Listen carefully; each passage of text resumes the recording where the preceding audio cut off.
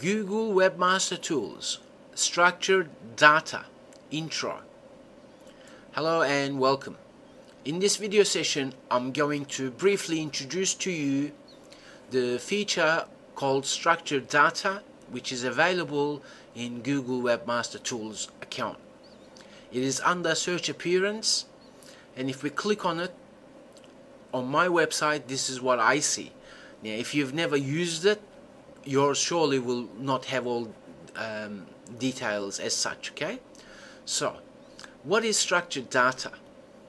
Okay, and let's try to understand what it is, because if you read about it before you watch this video session, then you will know that it is quite complex to really wrap your head around the whole concept of marking up your website. Okay, because everyone's in different niches. You may have an e-commerce site, you may have a blog, or you may have a web page, and so on. Okay, so Google makes this available for us webmasters. Okay, so if that's the case, well, what is it, and how can we take full advantage of it? And in this video session, I'm going to try to explain all that to you from my understanding and experience. Okay, so let's get into it and let's have a look at a couple of things here. Google Webmaster Tools help section has great information, but it is not for the beginner. Meaning, if you are just looking into structured data and rich snippets and all this stuff, the information that Google provides is actually very confusing, and you will only get overwhelmed. Okay, so for instance, we have microdata here, and we've got microformats, we've got RDFA. What are all these things? And Google suggests to us to use microdata here, right? As we can see, it's recommended. But then, if you were to, let's say you've got products, you've got an e-commerce site, for example, then Google turns around and says, well, we've got something new here, and it's called schema.org. Let you mark up much wider range of types and all this stuff, right? So that, if you don't understand the whole concept of what's going on, then you're only going to get confused about the information Google provides for you. Okay, so let's leave all the information that you may have read from Google Webmaster Tools, and let's try to understand what rich snippets and structured data is all about in this video session.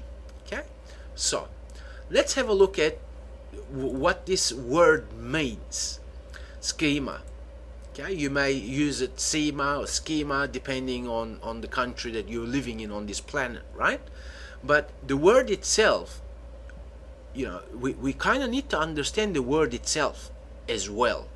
Reason being, surely, when you're running a website, it's got not much to do with psychology, apart from, perhaps creating web copywriting and so on, right? But, the word itself comes from, in psychology, but for us to understand the whole structured data business, I want to draw your attention to these two words here: organized pattern. Okay, now let's take those two words from this word here, organized pattern. Let's leave everything else.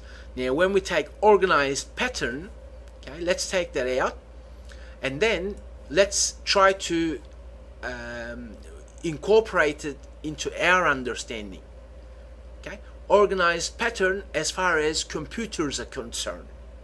Okay, so for you to really truly understand the rich snippets and structured data and all this stuff, okay, just imagine it as your way of organizing your web pages. It doesn't matter what you have on your web pages, whether it's a blog, whether you've got products, whether you've got a web page that is showcasing an event of sort. Okay, because as we can see, Google turns around and says, Google understands all these different types of rich snippets, right? But that's not all that you can do with rich snippets. Okay, this is only what Google understands. But as far as the structured data is concerned, there is much more to it than what Google is saying here. Surely this tutorial is about Google Webmaster Tools, but for us to even take advantage of all these things, we kind of still have to understand what the schema is all about. Okay, I'd like to call it schema, you may call it schema, it makes no difference. As far as you and I are concerned, it's the same thing. So let's understand what the difference between these things are. Microdata, microformats, RDFA, what are these? Let's have a look.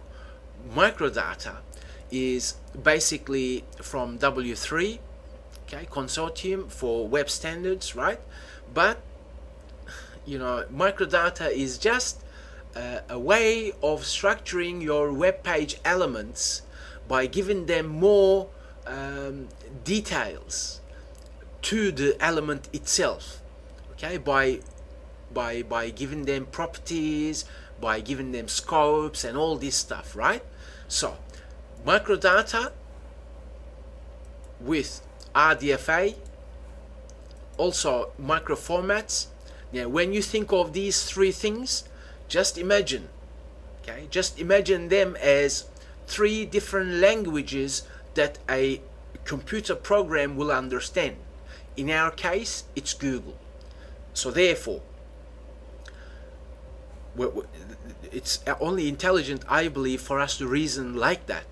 Or else we may think, okay, you know what, Google's showing three different ones here, okay, and they all show you something a little bit different to one another, okay, so which one do you use, right? So therefore, for you to understand the difference between the three things that Google suggests, just understand them as three different ways of structuring your data. Okay, let's imagine it as three different languages. Okay, so now that we kind of getting our minds around the difference between these things, now let's have a look at the only one I believe will serve you as far as Google is concerned, and that is the schema.org. Now reason being is because we've got the major players all contributing to this particular one, whereas these, they are not as supported by the major players. So therefore you can, by reason, straight away know that the future of structured data will most likely be focused on schema.org vocabulary. In our case, we are still talking about a language that computer programs can understand when we use it. Okay, additional description of our web page elements, right? So therefore, as we can see, we've got the major players. That means full well, even though the standards are out there, which actually tell you to use something a little bit in a different manner, although the W3 standards say that, when you got the big players, then everyone's gonna, most webmasters will be focusing on this because there is a greater benefit in following this vocabulary. Okay, so now that we've got that out of the way, let's get right into it. Okay, let's have a look at something else here. Now let's imagine this is our web page. Okay, and let's say that we've got some products, we've got some text, and it doesn't matter what we have on our web page. By default, as far as structured data is concerned, like schema.org vocabulary is concerned, if you define nothing, by default all the URLs are web page by default. Okay, so knowing that, we may then scope our web page as such. Now when you think of a scope, okay, just imagine it as a container. That scope entails everything that you describe on a particular element. In this case, it's the whole web page. So the scope, we can then say, is the web page. and within it we can have many different properties. Okay, so then we can say, okay, you know what, my navigation menu, okay, I want to wrap that up in a scope as well. I want to scope the navigation element entirely, okay, in its entirety. Okay, so and I say to that, look, you know what, I'm going to contain that in site navigation element. Now, where these come from? It comes from schema.org, which we are going to take a look at in the minute. Okay, so let's say that I've got a product and I want to scope that as a product. Okay, so the scope of that is the product, and within whatever is in that web element, whether it's a div, whether it's a section element and whatnot, it makes no difference as long as you're aware of how we're communicating, in a sense how we're describing that element itself.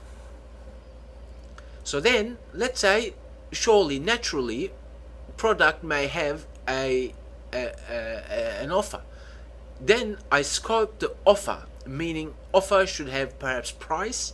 If I have a product, surely I'm going to have a price for it, right? If I don't have it, then I'm not going to scope it, because then there is no price, for instance. Okay, but if I have a price, then the vocabulary, okay, the semantics and the structured data tells us to scope it as such. Okay, so the reason I show you this is because I want you to understand, you know, when we're gonna use the elements that's available for us to use, we need to scope them, and that scoping part is very critical for us to understand, to use all its properties. Okay, so that is very important. Also, all these things, as far as structured data is concerned, let's call it a vocabulary, meaning it's a way of communicating, right? So, and where do all these come from? In our example, and as suggested by Google, it comes from schema.org. So now let's take a look at what that means in the next video session.